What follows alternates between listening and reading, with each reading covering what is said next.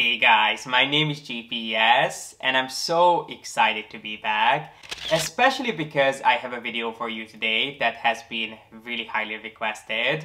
Ever since I did my review of Moina, I've been getting asked to do a similar deep dive on a brand that, just like Moina, is very often compared to Hermes, which is Delvaux.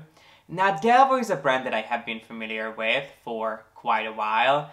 I must have walked past their flagship on 59th Street in New York at least 100 times, and I even have friends who own pieces from them, but for some reason I never felt inclined to have a close look at any one of their pieces.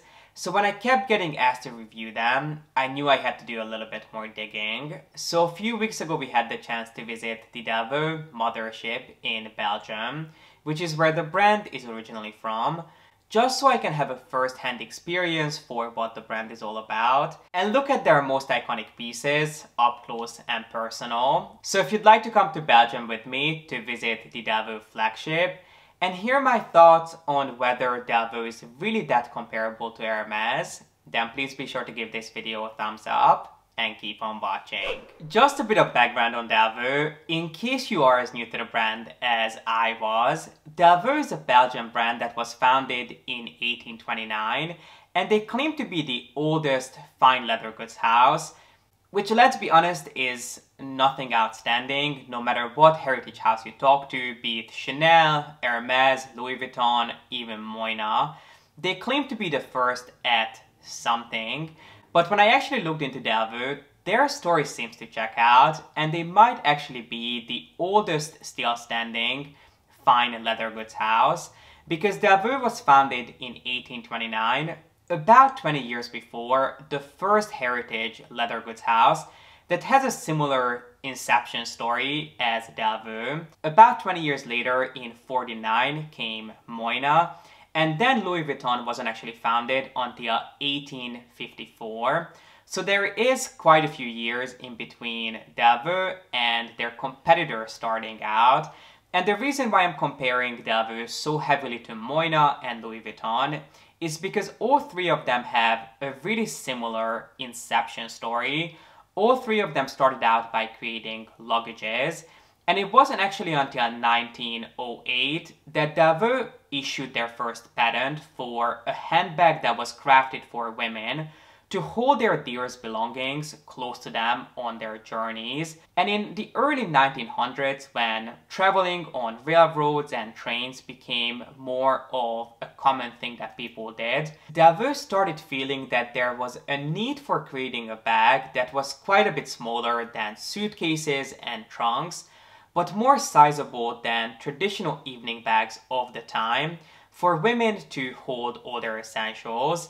And that is pretty much how the first, let's say, prototypes of modern handbags were born, which Delvaux continued creating for the next 25 years, until in 1933, a business-savvy couple took over the brand who was very much inspired by the Parisian haute couture culture, and they started introducing seasonal collections to the brand that were crafted both in Belgium and now in France as well.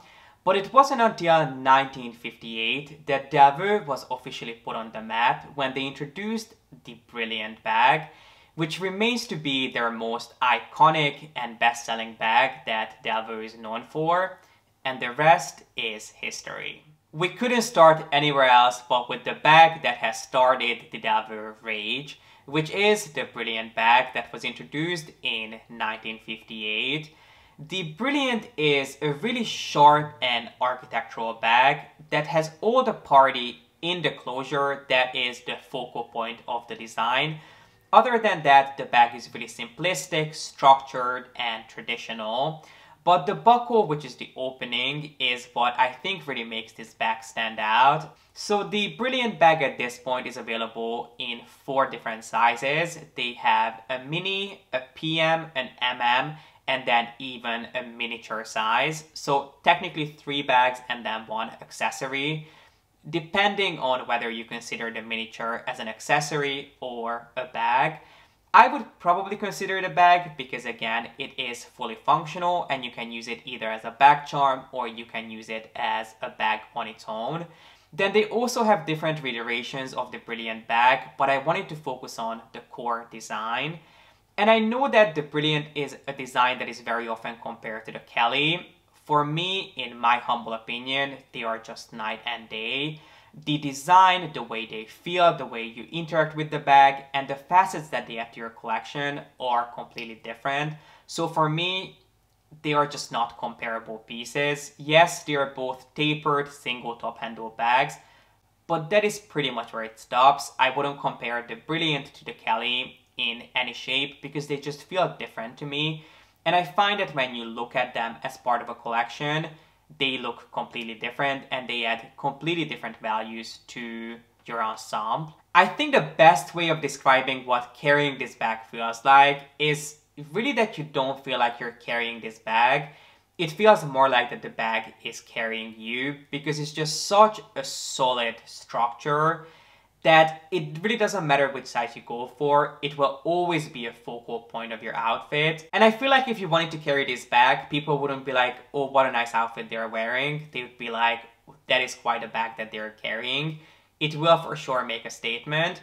Whether that is the right statement for you, that is completely up to you, but it is definitely a really sharp and solid bag that very much reminds me of an 80s power suit. The next bag is just as iconic and beloved as the Brilliant bag, which is the so-called Tempete, which if I'm not mistaken means storm.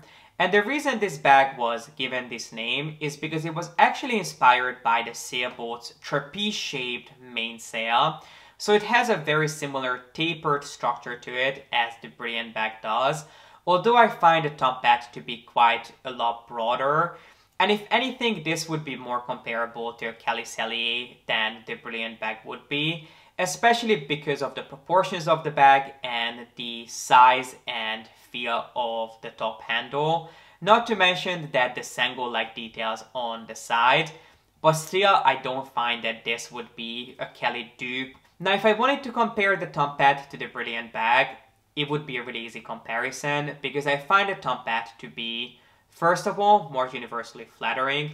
And I think the shape, the proportions, the structure and the design itself is a lot more streamlined and modern. So if you're looking for a more contemporary bag, I think the Tempete will be for you. If you're looking for a bag that makes more of a statement and is more of a standout piece, I think you are better off going for the Brilliant. But the Tempete, I think, is a great design. Is it comparable to the Kelly? Not really. I just feel the way, because of the way it feels and the characteristics it has a much more of a casual and rock and roll feel to it, especially because of the stud details on the front. I just really don't feel like that it is a similar effect that it would give as a Kelly bag would. If anything, to me it feels more like a Valentino bag. Definitely a lot more luxurious take on a Valentino bag. In terms of price, the original Tempete bags start at around $4,000, the lower end of $4,000, and they go up as high as $6,000 when we talk about the original bags. Obviously, they have, as I mentioned, limited edition variations and different iterations of this design that some of them might be cheaper, some of them might be a little bit more expensive, but that's about what you can expect to pay. And then I don't think I mentioned pricing for the Brilliant bag, which starts at just under $5,000, and it increases as you go up in size, but you can definitely expect to pay a little bit more for the Brilliant bag than you can pay for the Tempete, mainly because of that really robust hardware that it has on the front. But personally, I prefer the Tempete anyway, so in terms of pricing, those are the prices that you should expect. And last but not least, I wanted to introduce you to a newer style from Delvaux, which is the one that I was considering picking up. So when I went to the store, I really had no intentions of buying any one of their more classic bags because I knew that they wouldn't really add anything to my collection, and I still very much stand by that. But I was really tempted by this bag. Unfortunately, they didn't have the color in the leather that I wanted, but they promised me that they'll let me know whenever it becomes available. So I am waiting to hear back from them about this bag because I found this to be a really, really cool design, and it is the so-called cool box. This is a new introduction to the world of Delvaux. which is quite a relaxed, understated, functionality-first design that looks quite expensive at the same time. I'm not sure what gives it that sort of luxurious je ne sais quoi aspect, but there is something about it, just the way it's constructed, the beautiful leathers that they use to construct this bag, and the way it sits against the body. It comes in 3 different sizes: Nano, Mini, and MM. The Nano size is the smallest one, which is, I believe, 16 centimeters or 16.5. Then the Mini is around 23, and then the larger size is 28. Clearly there's a pattern going on with Delvaux sizing, which I actually appreciate that their sizing is pretty consistent. I liked both the Nano and the Mini size, the Nano being obviously the smaller one. The main difference, obviously other than the sizing, is the fact that the Nano comes with a thinner adjustable strap, and then the Mini comes with a set, thicker strap. And unfortunately, when I was there, they didn't have the Nano in regular leather in black, because obviously I would have gone for black. They only had it in matte alligator, which, by the way, if you see any Delvaux bags in alligator, it's never embossed. They use actual exotic skins. So obviously you will be paying exotic prices for those. And I definitely didn't want my first bag from this brand to be an exotic skin. I wanted to test the waters with something a little bit more budget friendly, but unfortunately it was only available in black matte alligator at the time. So they promised they would let me know when it becomes available in regular skin. So perhaps that is a bag that will be next on my list, because I did really enjoy the design. It was understated, it was elegant, it was simple, but there was something just special about it, I felt. It reminded me of almost a Victoria and a Bolide bag from Hermes. If those two were merged, I feel like this could potentially be the result of that. So you can never know, maybe the cool box will be the next bag that you see me unbox on here. So in conclusion, do I think that Delvaux is a dupe of Hermes, or Hermes is a dupe of Delvaux? I absolutely do not think so. Not that I've had the chance to play around with their pieces, learn about the brand, experience what they're all about. I can tell you that I really don't see too many similarities. Yes, they both create timeless, elegant designs, and some of their shapes are quite similar, but their design and aesthetic approach are 2 completely different things. With Moina, I felt that it was very different. With Moina, I felt that there was a lot of similarities that could be drawn between the 2 brands. With Delvaux, I really don't feel like that. Yes, they do have bags that do kind of look alike or have similar feel to them, but when you actually try them and interact with the bags, you'll realize that they add very different values to your collection. It's just like saying that Shake Shack and McDonald's are the same thing. Just because they do burgers, that doesn't mean that they are the same restaurant or they are even dupes. If you're looking for a nice bag, you can go to either brand. It just really comes down to which aesthetic you prefer. But I have to say I was very much impressed by Delvaux. All the way from the customer service, through the experience, to the actual designs, I can really only say good things. Some of the pieces, mainly the Brilliant line, just really wasn't for me. But I did still have fun looking at their pieces. And I hope you enjoy this. And if there are any other brands that you'd like me to do a similar deep dive on, be sure to let me know in the comment section. And if you enjoy this, make sure to give this video a thumbs up.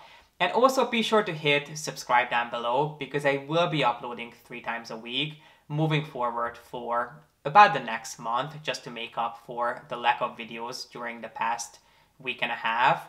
But I really appreciate you being here, and thank you so much for watching. Bye!